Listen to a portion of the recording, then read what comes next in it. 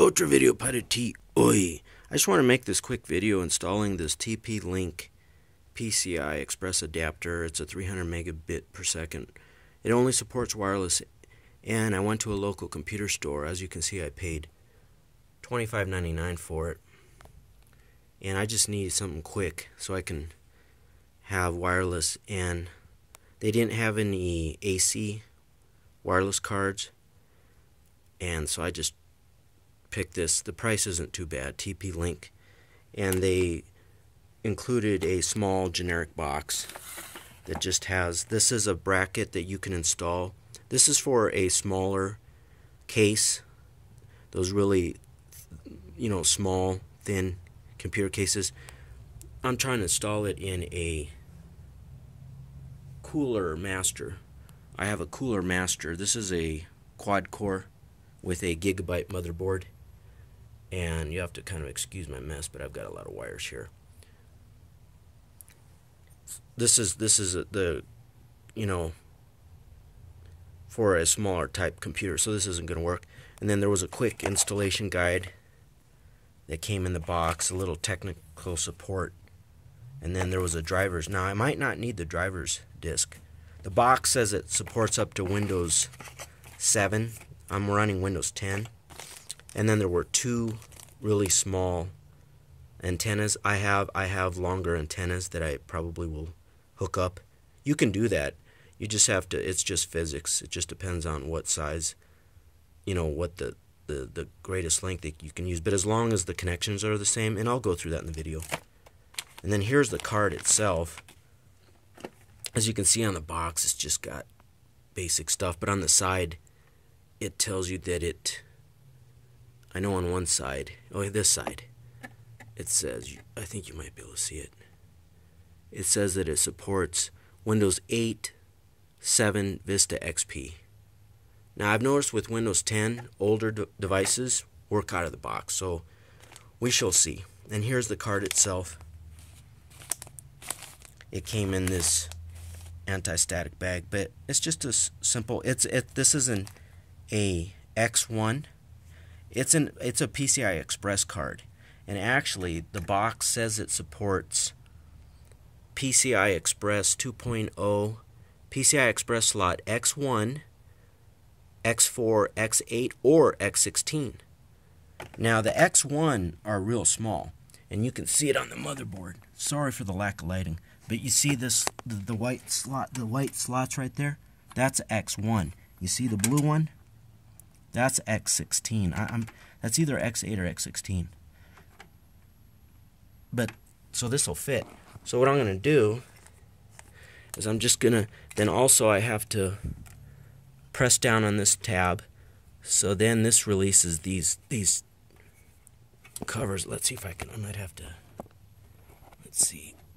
I'm trying to do this without moving my computer, so that's why I'm doing it this way.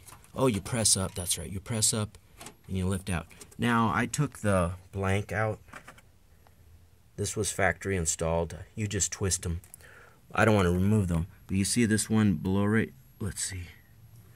I gotta get right here. You just press down on it, and you just kind of twist them back and forth, and they right here, and they come out. But I don't want to remove that one.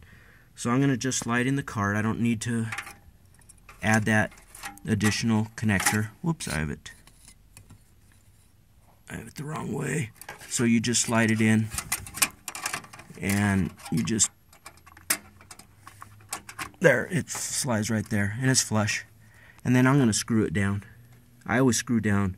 Then what you do once you screw it down, you just move this lever back, and you just make sure it's tight, and that's it. So this will be the end of this part. There'll be 3 separate parts, but one video. Adios. Otro video para ti hoy. I'm back. So as you can see, I have the TN wireless card installed, and now I just need to connect the radio antennas. Now you see how small these are? These are very small, but I have larger ones right here. I've got, I think this is like 5 5 inches or something like that. And this is really long. I think this is 9 inches. This one will fit, believe it or not. See the end? It's the same connector. And see, they all have the same connections. But for now, what I'm going to do, just to get this working, I'm going to install the 2 ones that are provided. But later on, I'm going to test these. This is from an old alpha device. These are both from an alpha device, but they've got the same connections. So you just screw in the antennas. You just do it one at a time, and they're just real simple.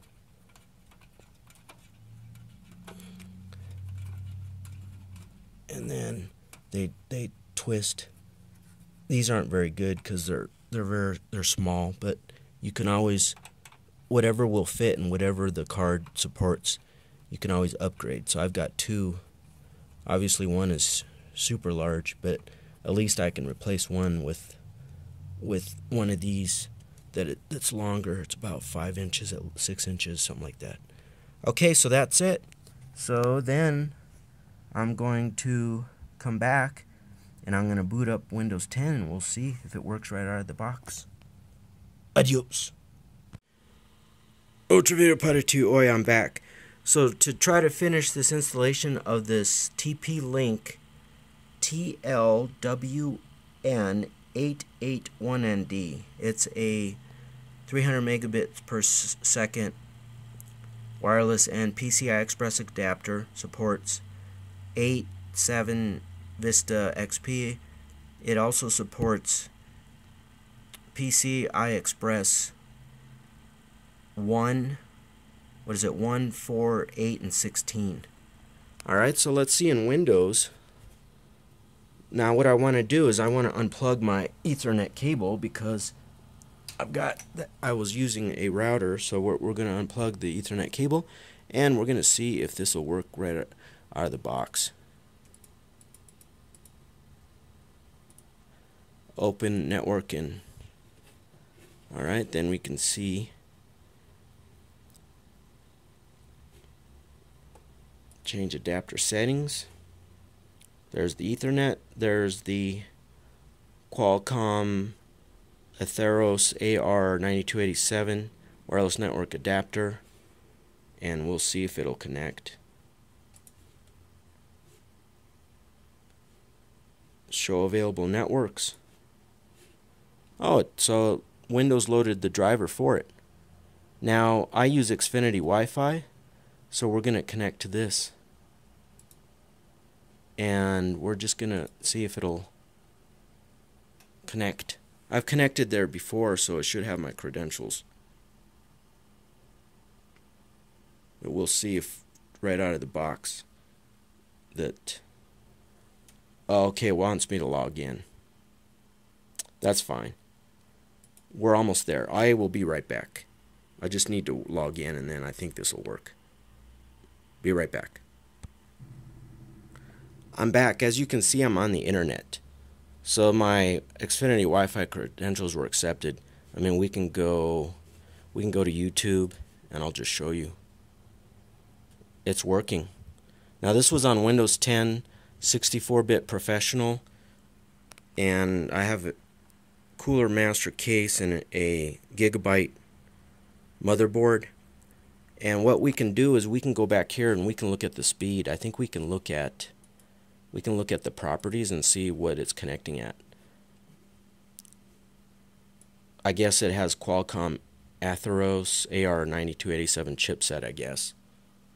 And what we can do is we should be able to look at the, where's that at? Oh, status. So look at the speed. Now this is a 300 megabits per second device. It's connected at 144. The signal quality isn't very good. That could be why it's only connected at 144, but I think that's technically end speed. That's the slowest end speed. I think 300 megabits per second is the fastest. But as you can see, it's connected to Xfinity Wi-Fi. I'm happy with that. I'm not happy with the signal quality. But what we can do is the details, you know, if it's got an IP address, blah blah, what I do, I have my own caching name servers. That'll help a little bit, and I'll change it to my local caching name server and my little. Anyways, not to digress about that. So I'm okay with that right now. So out of the box, as you can see, it works. Now the other thing what we can do is drivers. I'll look for Windows 10 drivers that can affect your connection signal quality, believe it or not, because the hardware needs to know how to talk to the software, meaning the operating system. And if it's just you, it looks like Windows 10 has drivers for it, but I'm going to still go out to TP-Link, and then I'm going to look for drivers for TL-WN881ND for Windows 10. Hopefully they have Windows 10 drivers. If not, you know what I'm saying. For now, I think this will be functional. Let's see, what can we do? I don't want to play a YouTube video because I don't want to get a copyright strike, but just to test. Also, look at the antennas. Look how small they are. I mean, those aren't very good. You'll have to excuse all my wires, but I've got a longer one, and I'm going to test this one. I'm going to even try to hook this guy up, and I might make a video and tell you if that helps. But what we can do is we can close out of this now. And I'm just trying to test. What can we do to test? Speed. I don't want to play a video though, but because you'll get a copyright, you can get a copyright strike. I'm trying to think what we can do here on the internet.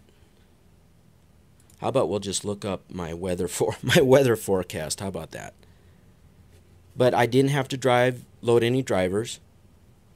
It is not the blazing fast. That could be the DNS servers, because right now I'm using Comcast's, and quite frankly I'm not impressed with theirs. But I mean, we can go back to YouTube, and it seems okay. Let's just scroll down. It's not the best, but it could be the DNS, it could be the drivers. So we've got some work to do, but out of the box it worked on Windows 10. And I'll let you know, I might make a second video, maybe a review video. This is just the installation video, and I'll go over and I'll let you know, did one of my other antennas help?